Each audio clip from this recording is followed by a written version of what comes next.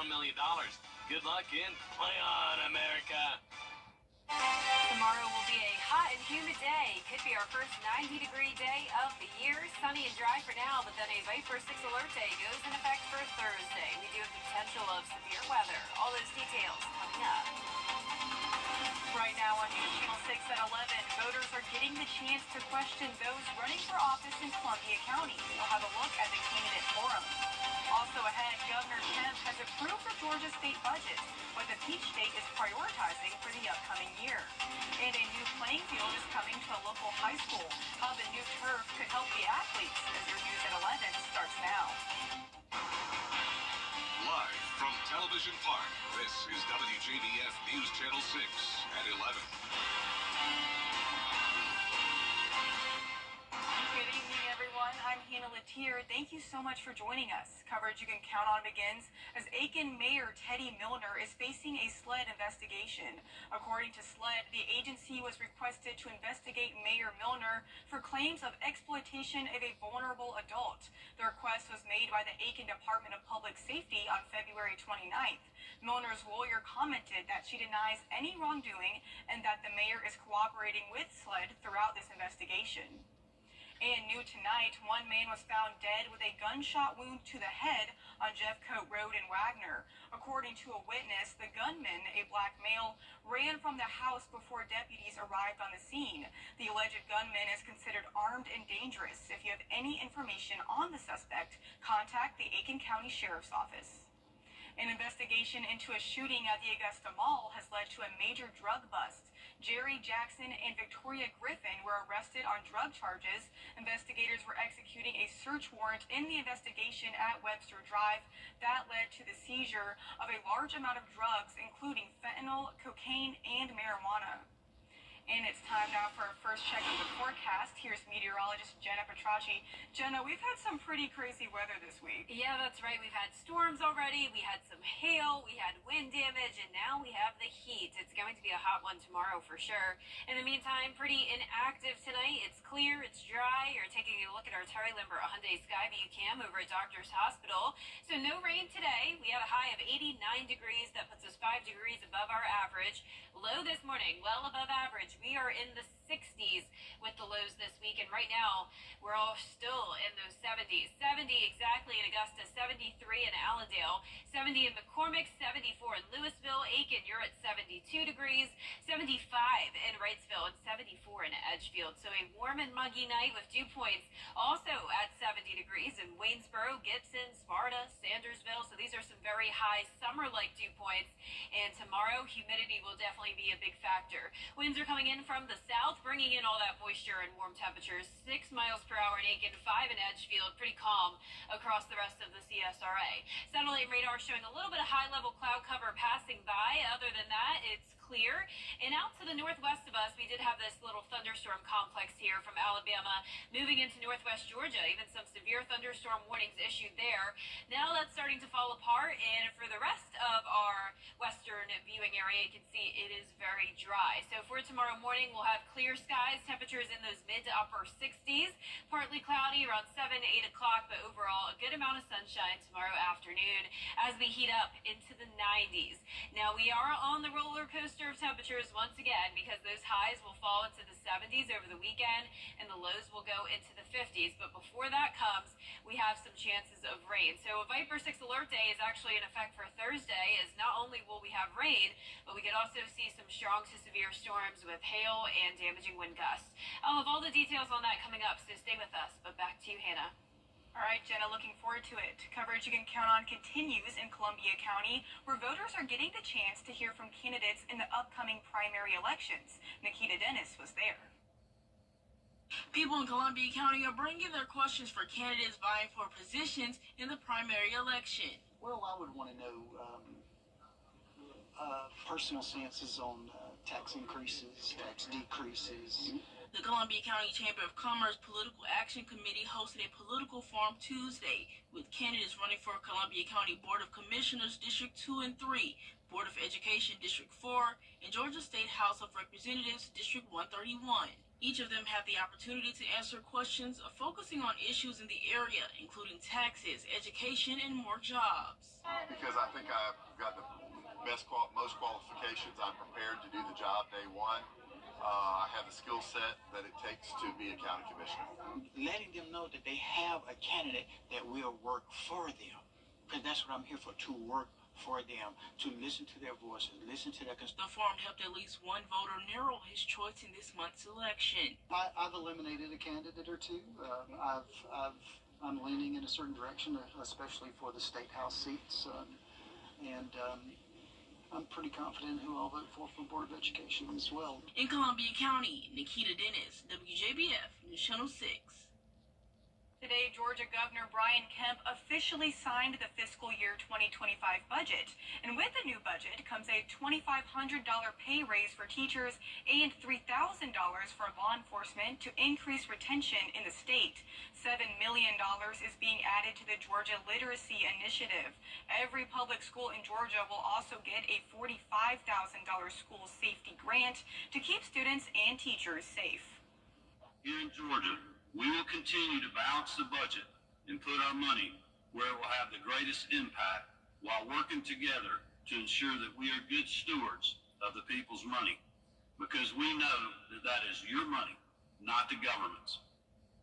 More than $1 million for 35 new troopers and more than $16 million to create behavioral health crisis centers across Georgia is also included. And speaking of budgets, the president and CEO of the Georgia Chamber of Commerce is sharing how to sculpt the future of the state's economy. Chris Clark stopped in Columbus Monday as part of the Chamber's statewide tour. Several topics discussed include the future of the workforce and the importance of infrastructure through roads, rails, and ports.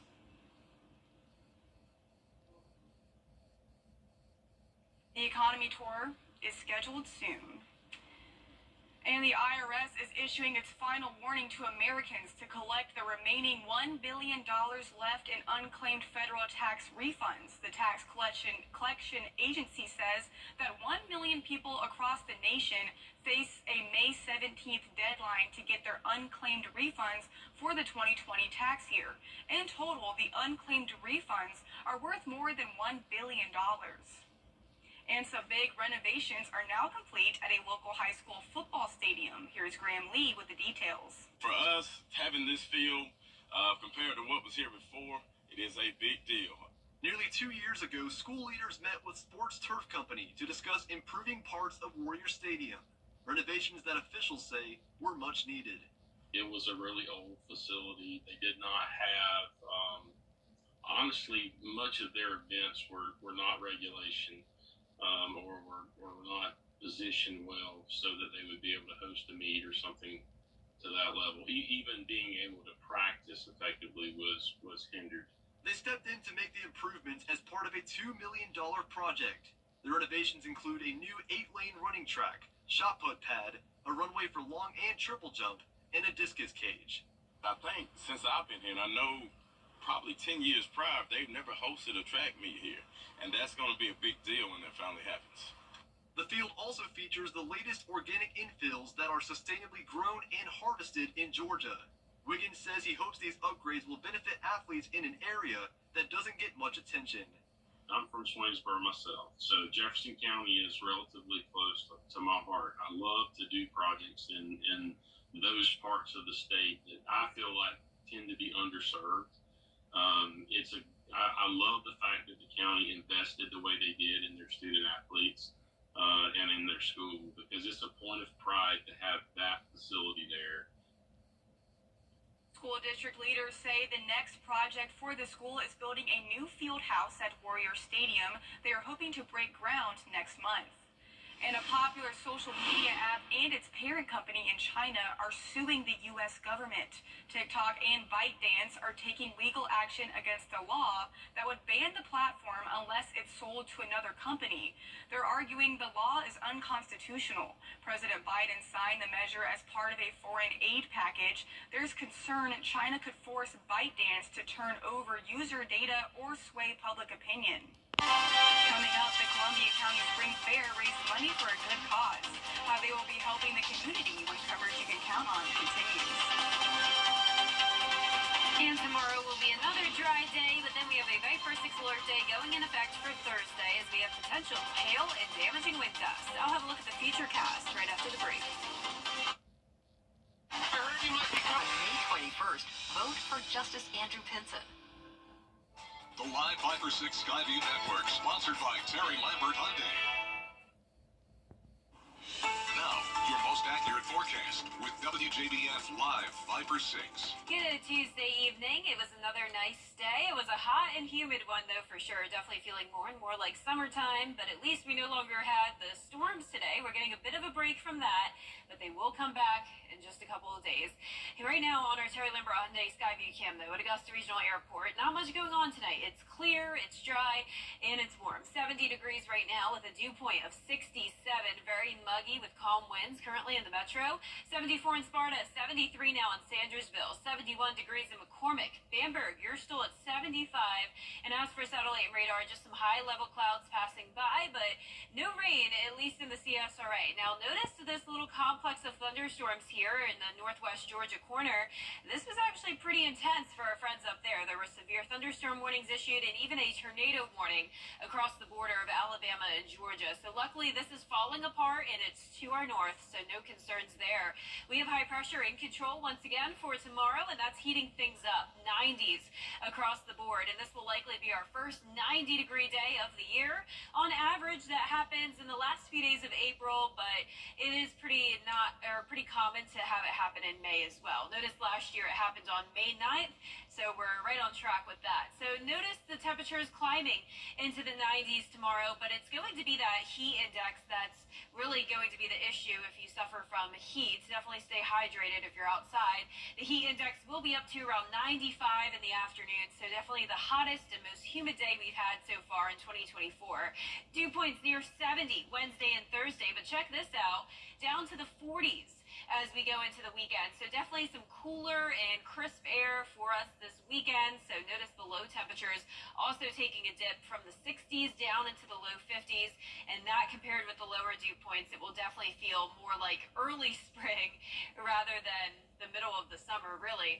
Our future cast starting out tomorrow at 6 a.m. It'll be a mostly sunny day, but we'll see some clouds at times. It will be a dry day, though. Now, we do have a pretty tricky setup as we go into Thursday. We'll have a series of different thunderstorm complexes moving in. A little bit difficult for the models to get grasp of this, but just know that with all the heat and humidity we have around, there is the potential that we could see some hail and damaging wind gusts, similar to how we had it the other day. So we have all the fuel in place to have these storms become strong. It's just a matter of if these systems hold together. Here's a closer look at Thursday at 11 a.m. It should be dry at that point, but then as we go into the afternoon, that's when some of these storms will pop up, and any of these could get strong quickly with, of course, the heavy downpours, thunder and lightning, and then once again, the hail and damaging wind gusts. So this threat is pretty much all day long on Thursday. Now, not everyone will see some rain. It'll be hit or miss once again, but once again, all of the CSRA under that threat of the hail and damaging winds with a slight risk in effect from Thursday afternoon to evening. Now, for now, the threats of tornadoes are low and the threat of flooding is low as well, since I'm not expecting that rain to be widespread. Our lows tonight will be in the upper 60s, a muggy night with mostly clear skies. Highs tomorrow all around 90 degrees, some of us up to 92. That 10-day forecast showing the hot and humid day tomorrow and then the Viper 6 alert day for Thursday. A high chance of rain and thunderstorms again on Friday, just should be a bit weaker. And then as we go into the weekend, we'll be back to sunshine and cooler temperatures. Back to you, Hannah. Hey, Jenna, thank you so much. Today, the Children's Hospital got a big boost thanks to the Columbia County Merchants Association. They held a check presentation today at the Children's Hospital of Georgia.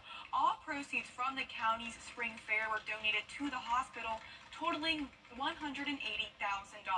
These dollars are going to help us do is take a portion of those beds that are used for the acute care patients on the floor and expand our pediatric ICU to 20 beds.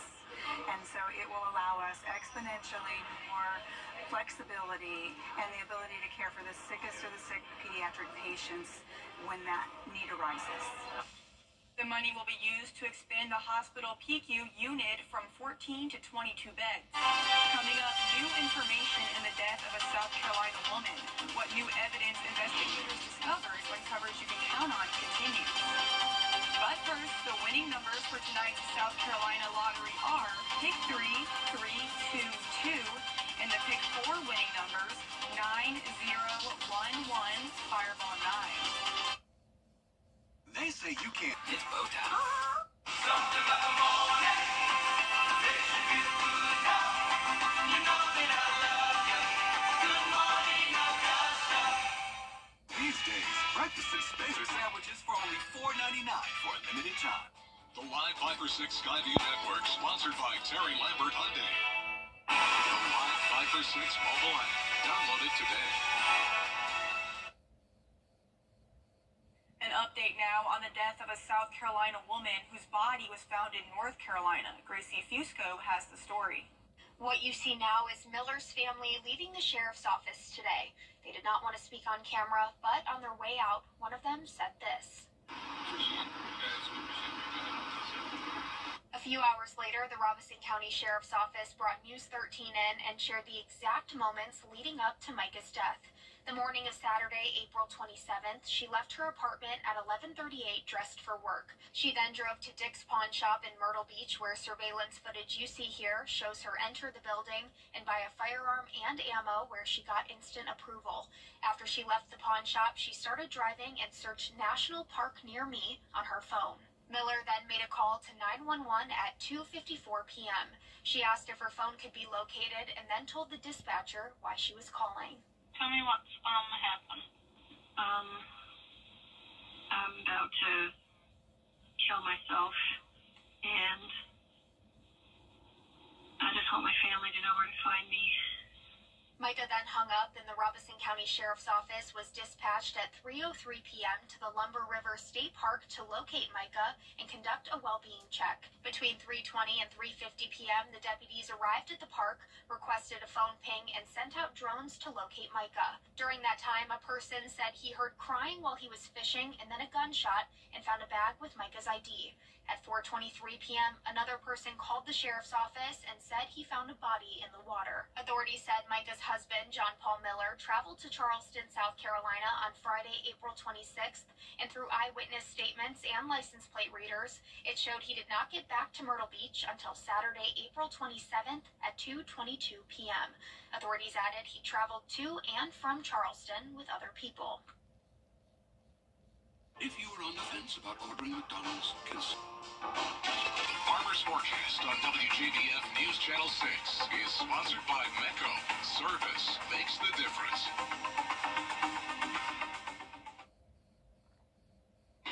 The Aquinas Fighting Irish girls soccer team are now back-to-back state champions 1 year after claiming the program's first ever state title.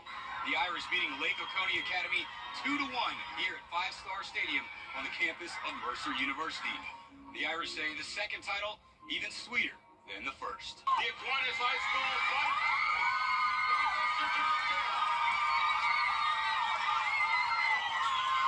Amazing.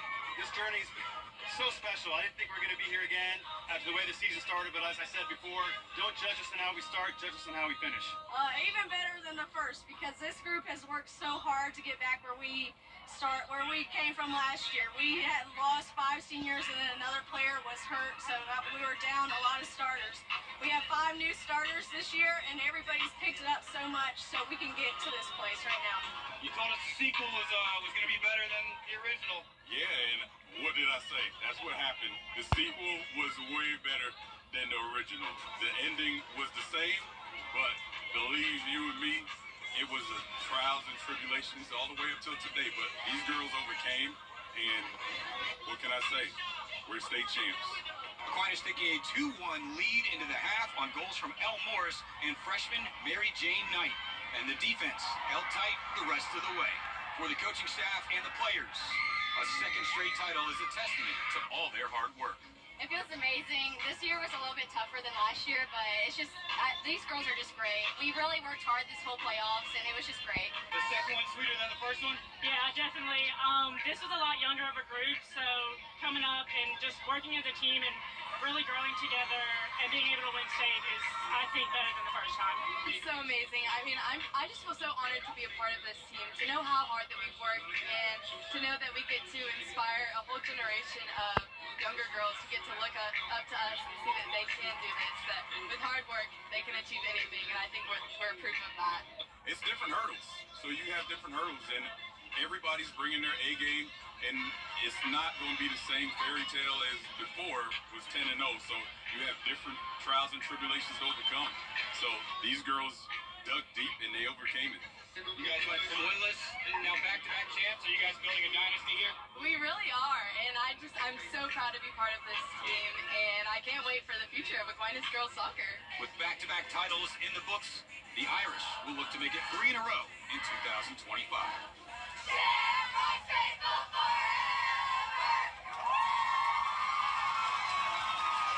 Reporting from Macon, Georgia, Brendan Robertson, WJBF News Channel 6. Make dinner good tonight with Hardee's new... A unique marriage proposal going viral. A man popped the question while scuba diving with his girlfriend in Fiji. He purchased an unlimited dive package and worked with the crew to pick out a good spot to propose. This actually happened last year, but the bride-to-be shared it recently to mark the anniversary of the day she said yes. No word yet on when they'll officially tie the knot. Wow, okay, that's a unique one, but could you imagine him not being scared to lose that ring? Yeah, and I think I like the way you were proposed to better because you can't say anything underwater. Yeah, you know? I was thinking that too. Like, did he even ask? I was by the water, not in the water. And that's so enough. I'll That take would be that. enough for me. Yeah, but man, I don't know how he held on to that ring. Me but either. It's cool. I like it. Well, we have a Viper 6 alert day in effect Thursday and a hot and humid day tomorrow. Absolutely. Well, that's our report for now. Thank you for watching, and be sure to tune in tomorrow morning for CNN. Thank you for watching. Best Mother's Day event ever. At Tile Center, we'll work directly with you to help you select just the right products you'll need.